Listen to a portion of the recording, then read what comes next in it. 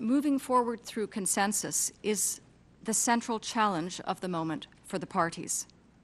As long ago as July 2008, my predecessor expressed concern at the breakdown of efforts to find consensus on the establishment of a coalition government. The parties themselves have long recognized the need for a unity government for the success of the peace process. The parties themselves have repeatedly underlined their commitment, their continued commitment to this process, and their intention to see it through to a positive end. It would be tragic if the successes so far were permitted to unravel.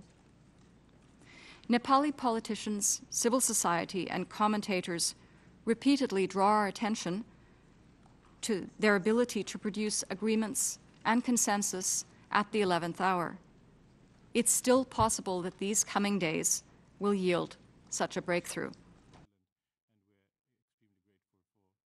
Despite the occasional setbacks, Nepal's peace process has always been making significant strides. It may sometimes seem like it is moving one step backward, but it will eventually end up moving 2 steps forwards. That is how we have been able to come this far. We are confident that the same spirit will guide our process to its rational end. In this important process, we ask you, the Security Council, to stay the course and help us achieve the desired outcome, assisting us in building on the progress and momentum that we have made so far.